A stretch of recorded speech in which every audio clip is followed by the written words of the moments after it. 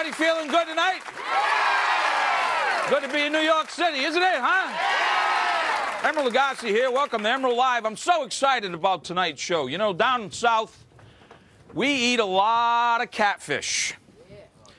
We bake it, we poach it, we fry it, we smoke it. Hey! And not just in New Orleans, not just in Louisiana, but the South. Great catfish. And tonight, that's what we're going to do. We're going to do a little Catfish Cookery 101. Oh, yeah.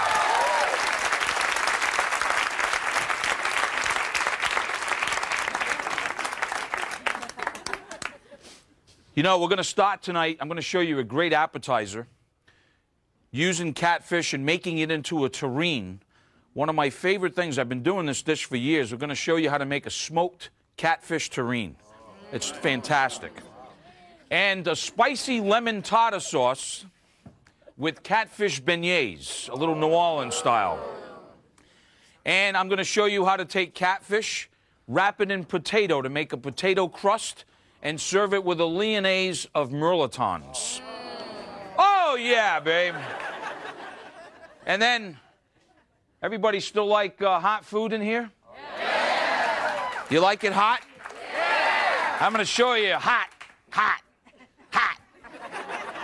Show you how to make catfish sauce piquante. A delicious, delicious New Orleans dish. Speaking about piquante, give it up for Doc Gibbs and the Emeril Live Band.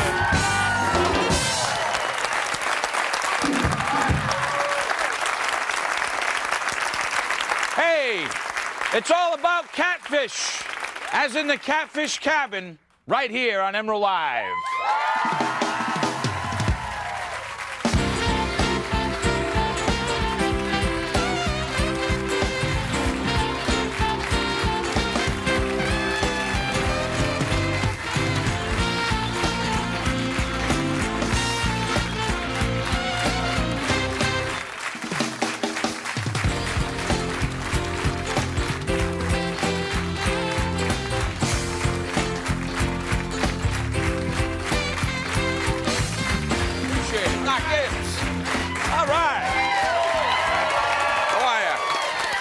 How you doing? See these lovely turners? Aren't these nice? Yeah. This is a little present for everybody in the audience from the Catfish Institute. To you. Absolutely. Jay, there better be one for me, too. Now, I want to just give you, as we mostly start every show with a little bit of information. Growing up as a kid in the Northeast, we used to catch catfish, but, you know, catfish wasn't really popular where I grew up until now. It's like exploded. And people used to think, maybe some of you still do think, that catfish kind of tastes dirty, kind of muddy.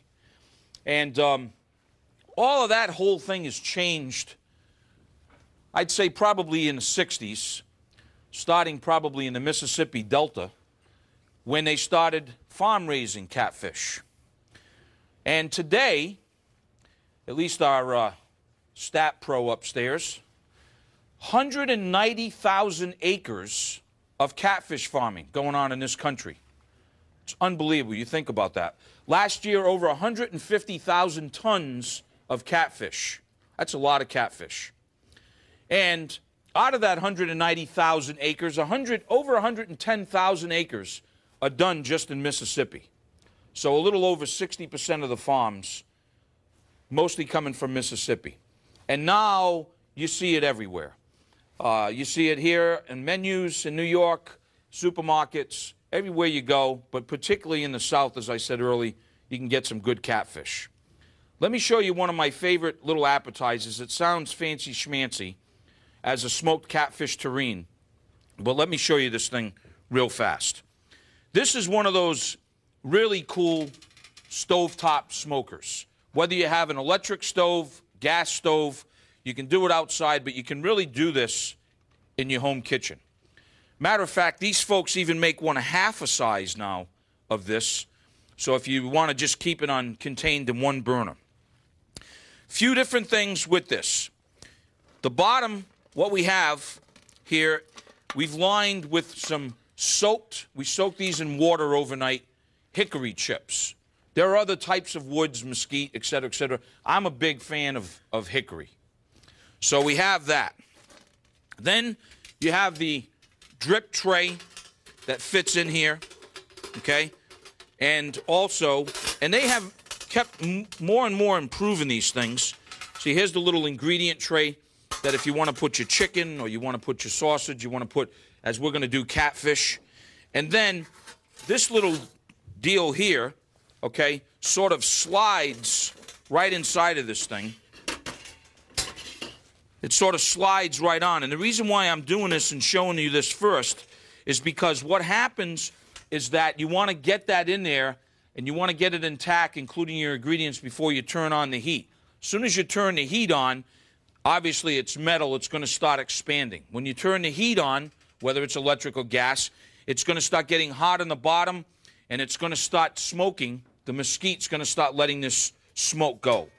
I just season my catfish fillets with a little salt and pepper or a little essence, a little oil, put it in the ingredient, turn it on. 30, 40 minutes, we're going to have smoked catfish. Okay? It's that simple. So, what do I mean by a terrine? Well, this is like a terrine mold. Hey, call it a meatloaf shaper if you want. You're not going to hurt my feeling. Boy, this is a serious crowd, isn't it, Doc? What's going on? I thought it was New York. Do we have the right audience? I hope they didn't think they were seeing that Jerry guy. Well, maybe it is, huh, Doc? I don't know, man. Maybe you need to lighten them up a little bit. Let's kick it up. Kick it up a little. When we come back, I'm going to show you this catfish terrine. Stick around. Doc Gibbs. Come on.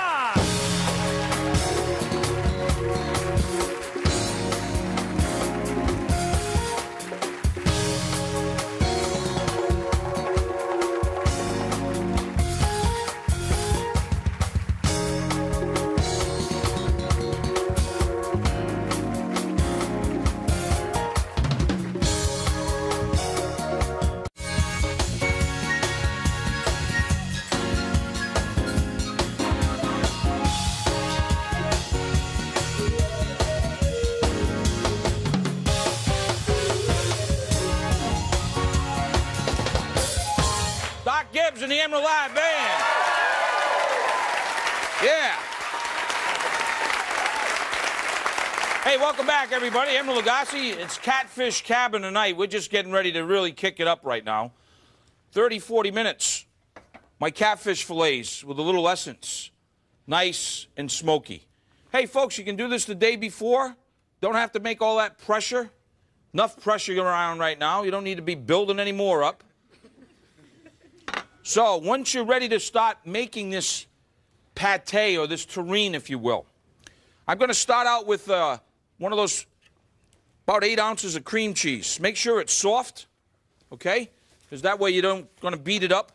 What I do is to really start, I'll usually get it really started first before I start adding other ingredients. Once I got it soft, then what I'm going to do now is I'm going to add my pieces of smoked catfish. Oh, yeah, just wait. Oh, yeah, man. Oh, just wait. Now, nice and hickory smelling. Should be a cologne like this.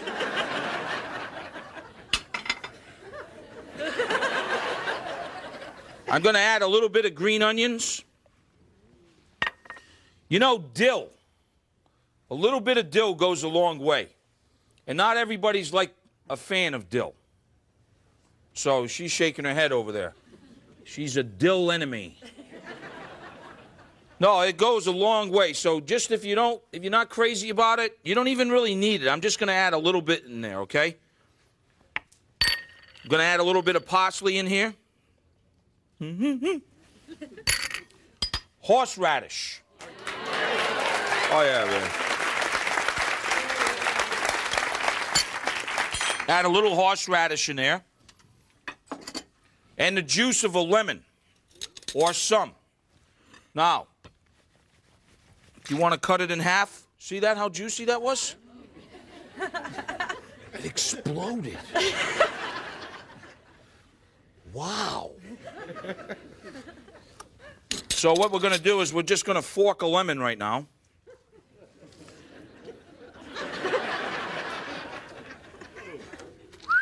Juicy. See, no seeds when you do that. See? It's the ingenuity of forking a lemon.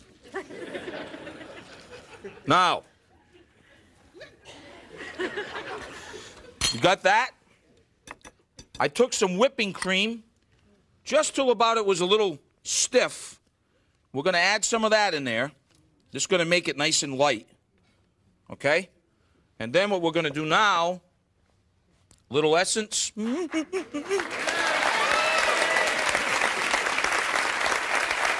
A little hot sauce, don't you think?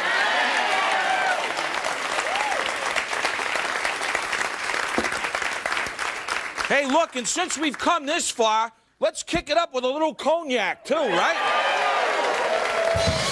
Why not?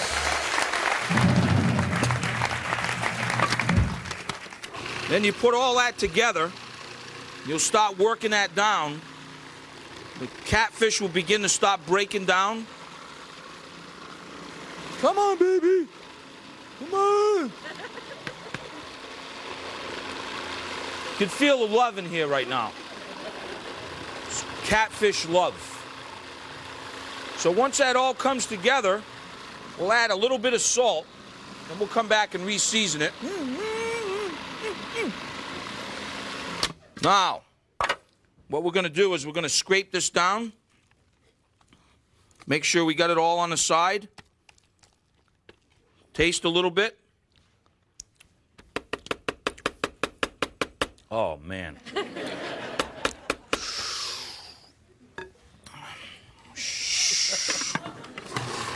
Gonna finish pureeing it. Now what I did is in this Terrine mold, big fancy name, I lined it with plastic wrap. And then once it's all combined, we got a piece on the loose over here. Oh, yeah. Oh, he's gonna be...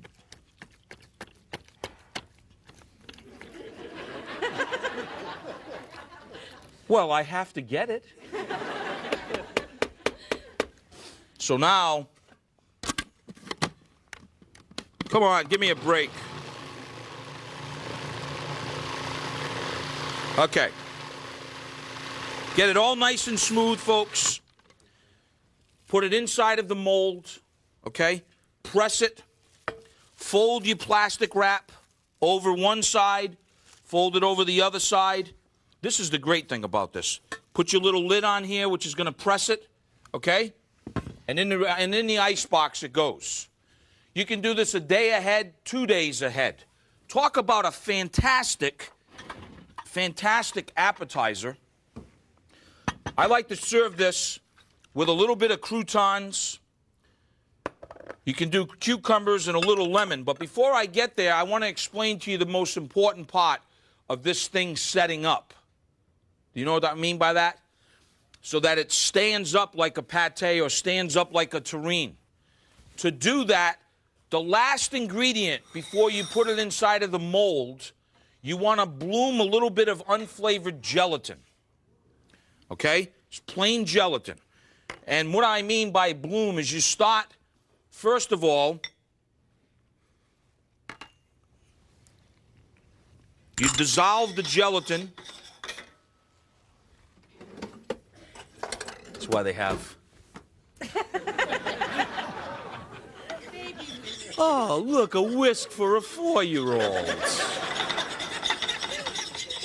So you want to dissolve this, and don't panic. See? Then you bring it up to temperature, folks, which is going to let and react the gelatin just a second or two.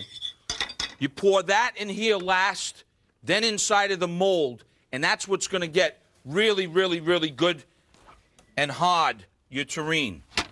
The great thing about these things is that, like I said, going to have a party here on you know, maybe on Saturday, you can really make this thing so far in advance. It's great. That's the great thing about these. Because when you're ready, you just sort of take them right out of the mold.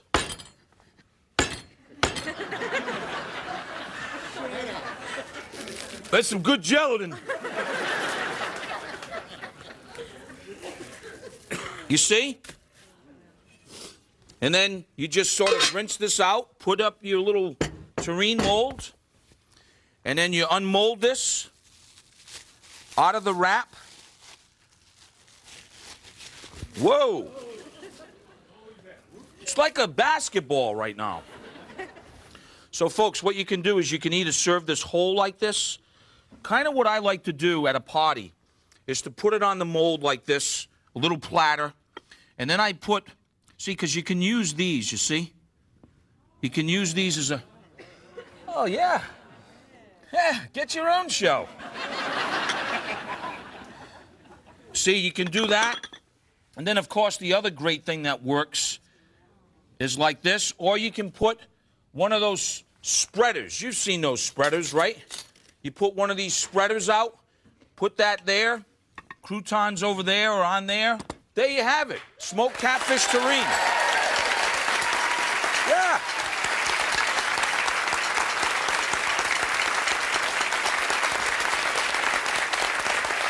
Now, if you go to New Orleans, you go to a place called Cafe Du Monde, you have these sugared beignets, right? You have them with chicory coffee. You go to a restaurant, at least one of mine, you can have a savory, which means not sweet, beignet, and catfish is one of them. Check this out. We're going to take and start with a little bit of olive oil in a skillet, and we're going to add some onion, a little bit of bell pepper, today happens to be red, little green onion, and we're going to add just a little bit of salt, some essence. We're going to start cooking that. Once this cooks for about 2 or 3 minutes, I'm going to dice up this catfish, season it with essence in cubes, little pieces like this, manageable ones. Why? Well, I don't think you'd be eating a piece this big in one shot. But hey, so we're going to dice it up, essence. After about 2 minutes, we're going to start that in here. You with me so far? Yeah. To have a great beignet, you got to have a good sauce. So I'm going to show you a very, very, very quick sauce that we're going to make. We're going to emulsify an egg. To that egg, we're going to add onion. I think we should have a little garlic, too. What do you think, huh? Garlic.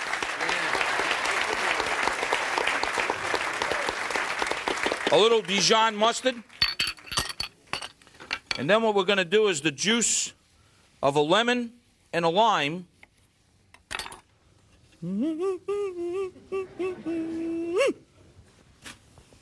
No seeds. And then what we're going to do now is we're going to emulsify that. How do you do that? Watch. We're going to take that and slowly stream in the olive oil. It's going to make like a mayonnaise, emulsified. All right, I'm going to add the catfish in there. I'm going to keep drizzling in this olive oil. When we come back, another notch. Stick around.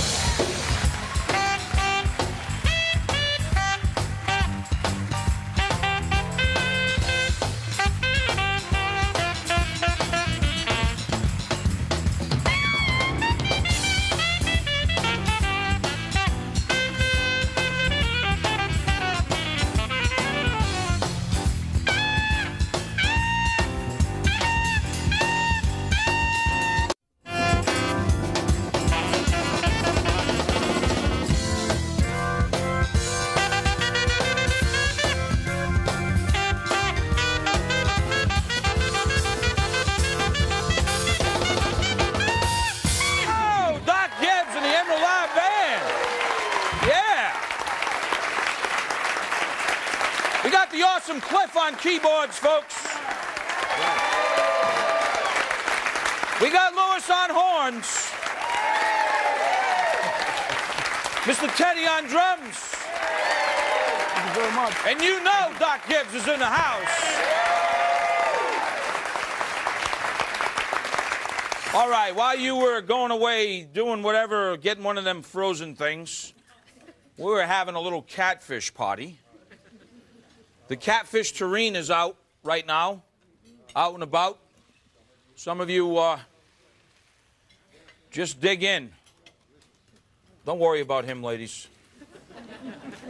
Now, there's one thing that you walk away with tonight. This batter that I'm going to show you is very easy. Once you got the batter down, you can really make whatever kind of beignet you want. So if you want like an artichoke beignet, you could do that. If you want mushroom beignets, crawfish beignets, hey, you could have vegetable beignets. There's the batter. And what I've done to the bell peppers and onion and green onion, as you can see, I diced the catfish, sprinkled it with essence, a little more olive oil, and I got it sauteed. But they're not like, the catfish isn't fully cooked. It's about half to 3/4 there. We want to let this just sort of cool a little bit. It's almost there. Now, let me show you the batter. What we're going to do is we're going to start roughly about 12 ounces or so of milk.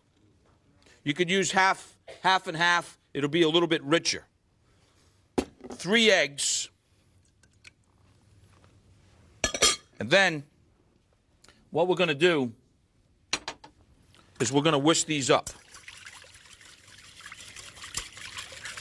So now once we get the eggs, we're going to season this first, okay? We're going to come back and re-season it, but we're going to season this. We're going to season this with a little bit of salt, little hot sauce, okay?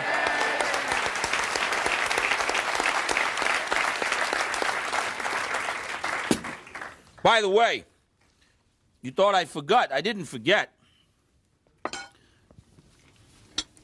When we went away, I made that lemon with that little lime, that little tartar sauce, that little dipping sauce, right? This is what it looks like. You can make that ahead of time. Put it in the ice box, even the day before.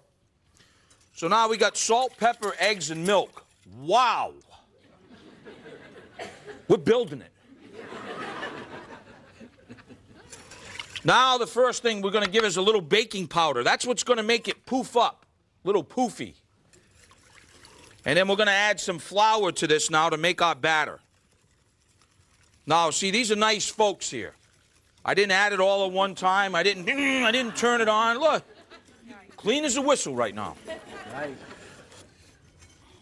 All right, now, look, you can always add, but it's very difficult to take away. You see, this now has the consistency sort of like a pancake batter or a crepe batter, right? Not enough. See? Look. Too loose. Try putting that in the fry, in the oil. Huh! You got a mess on your hands. So we add a little bit more flour. Now we'll see how this comes together here. Scraping down the sides. See, now this is... Oh, it's good. But it's still... Ask yourself, self! No. Can that go in the fry oil? No. You got it. Now we're going to add a little more flour to this. Oh, yeah. Oh. There's a reason for my madness, and I'm going to show you. It's getting better. It's better. It's like clam cakes, you know, or corn cakes. What we're going to now do is this. We're going to do a little test.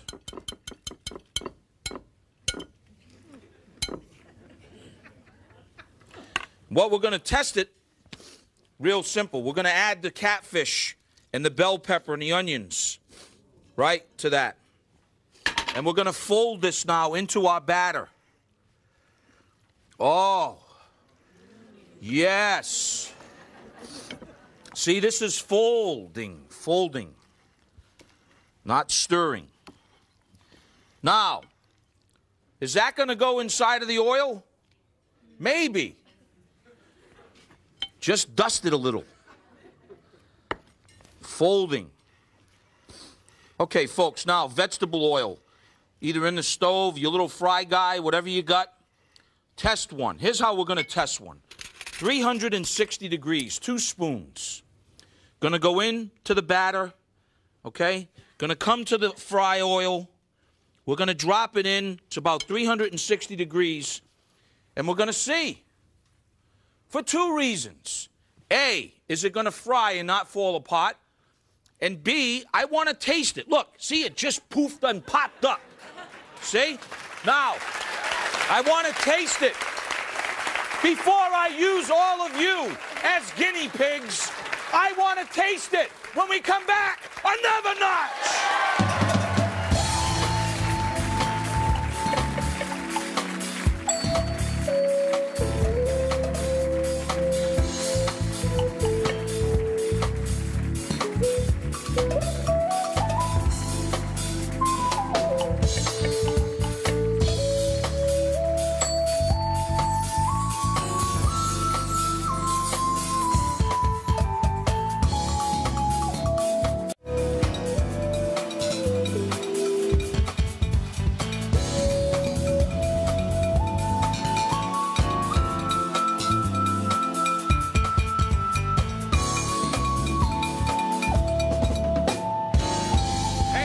And the Emeril Live Band. Welcome back, everybody. Emeril Lagasse here. If you're just joining us, we're cooking, really cooking from the Catfish cabin tonight, and Catfish Beignets. Hopefully you didn't miss this. We dropped one. We fried it. You see, you got to turn them. They're like donuts. So you got to turn them so that they are evenly cooked like that. Do you get a shot of that, you? See, like that. And then remember this. When they come out of the fry oil, that's when you season them. Speaking about when I tasted the one that I tested, I actually added some essence and a little more hot sauce to it. Oh, yeah, babe. And then what you can do, you do these in a couple of batches. Your guests come, your family's around. Put them right in the center there. Then we'll take these out. Oh, these are even more beautiful. Oh, yeah, babe. Remember, when you're frying anything, that's when you want to season it. As soon as it comes out of the hot oil is when you want to season it. They're vulnerable then. We add just a little tiny bit of salt. Little essence on there. Oh, yeah, babe. See, and then you just sort of, oh. And then we got the lemon dipping sauce. Just dip it in there. They're hot now. It's because we really cook on this show. You know what I mean? Sometimes I amaze myself. There you go, ma'am. Thank you. Oh, yeah, babe. Aren't those good? Oh, yeah. You put a little catfish beignet between your cheek and gum. That'll make you happy. There you go. They're hot, folks, because they just come out of the fryer. See? We really do cook on this show. It's amazing. All right, there you have it. Catfish beignets, all right?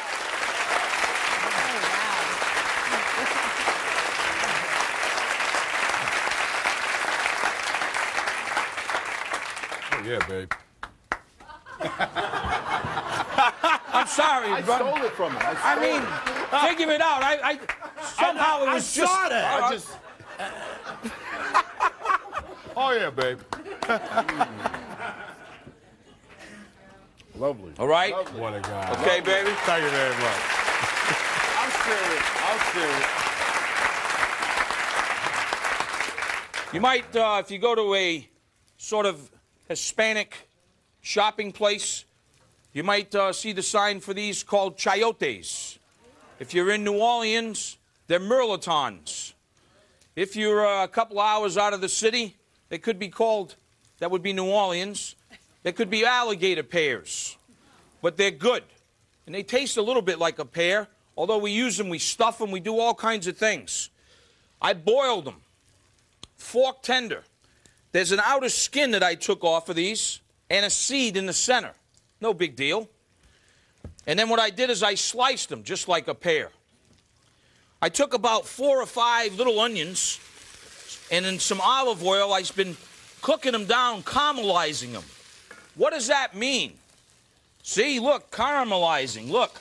It's when it starts getting like that caramel color. The sugars are coming out, the natural sugars. Oh, makes you happy. So what we're going to do is we're going to make a little Mirliton sort of Lyonnaise, which means with onions. I'm going to add a little bit of thyme. Got to add a little bit of garlic.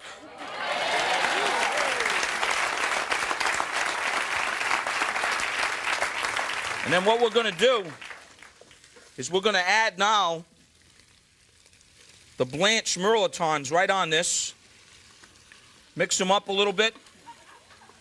Now, you can also layer them. If you want to layer them, layer them. Then what I like to do is I just take a little bit of butter, a little more salt, fresh ground pepper, and then, folks, I got the oven on about 350 degrees. What we're going to do is put some Parmesan cheese like this now. Shh, don't tell anybody. They'll all be doing that. And then what we're going to do is we're going to put this right inside of the oven. So we're going to have a little nice Lyonnaise of Mirliton. Now, I've got this gadget here, which is a vegetable threader. Peeled the potato. You sort of just put it right at the end over here like this. Yeah, you got to kind of do that. When that happens to you, don't get alarmed. Cut a little base, okay? And try it again. Put it right inside there. Oh, yeah, babe. Now, what happens when you start threading this, you can get all different kinds of size, like spaghetti. You with me? What I got were these threads of potato. You see? Oh, yeah, check this out. You take a nice piece of catfish, season it with a little essence, right? Take a little bit of Dijon mustard or Creole mustard, okay? What that's going to do is adhere the potato. You take the potato like this, squeeze the water out. Then what we're going to do is wrap the catfish. You see that? We're going to wrap the catfish. Now, what we're first going to do now, take a skillet, some olive oil.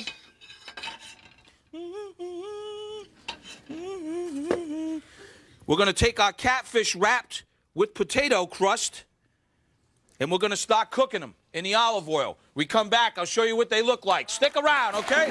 Doc Gibbs.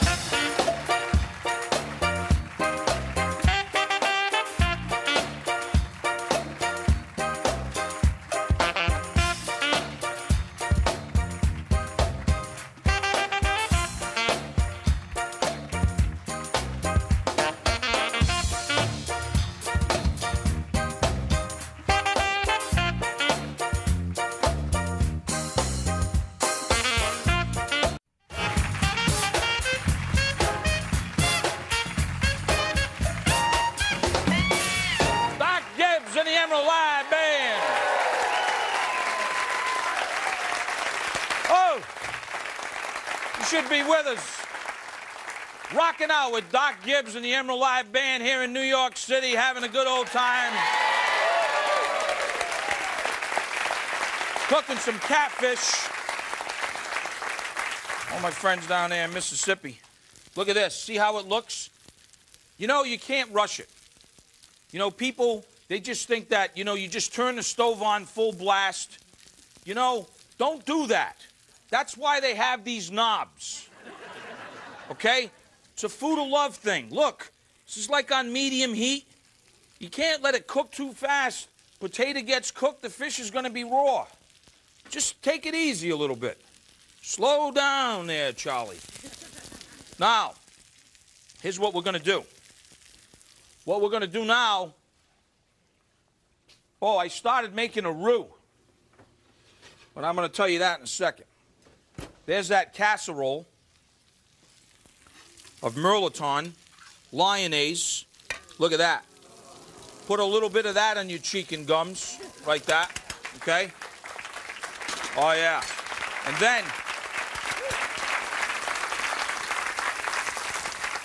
then you take that catfish with the potato crust right on top of that, okay?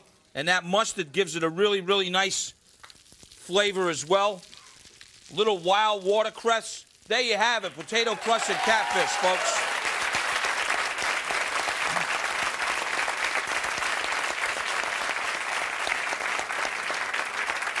Told you I started making a roux with a little bit of oil and flour, equal parts, and I've been stirring it on and off. Isn't that right?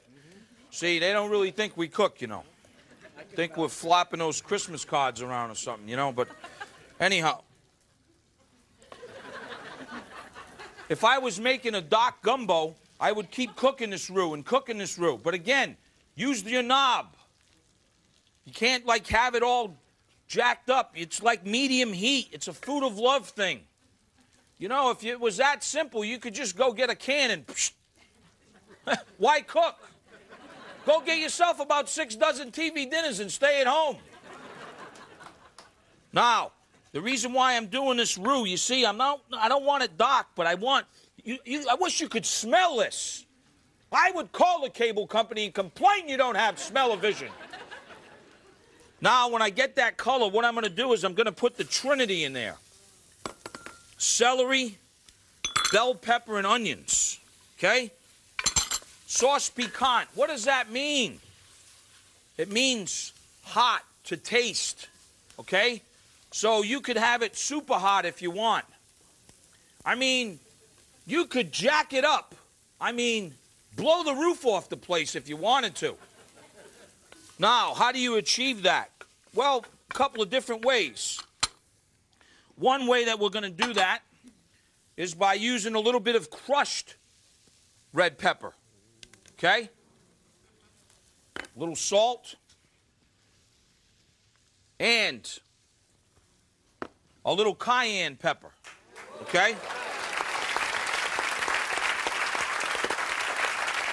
Now, once these vegetables cook in the roux, about 5 or 6 minutes, we're going to add a little bit of fish stock, or you could use shrimp stock, or you could use water. If you use water, just make sure to season it, because I don't know where you get yours. Where I get mine, it don't come seasoned. You're going to work that roux in there. See the color it's got already? Then what we're going to do is we're going to add some garlic. We're going to add some bay leaf. We're going to add some green onions. And then what we're going to do is we're going to add tomato. Okay? Stir that in. Let it come to a boil. Turn the heat down. Let it simmer. Let it simmer. Let it simmer. After it simmers, about an hour and 15 minutes, it should look like this. See that? Now, here's what we're going to do. They have this heat on like... Could cook an elephant on this thing. So now, what you do, folks, is you taste, okay? You taste and see now how hot, how piquant is the sauce. Woo! Little Worcestershire, right? Oh, no, wait. Now I'm going to take catfish pieces with some essence, put them inside of the sauce piquante. You see that? When we come back, I'll show you what it looks like. Stick around. We'll be right back.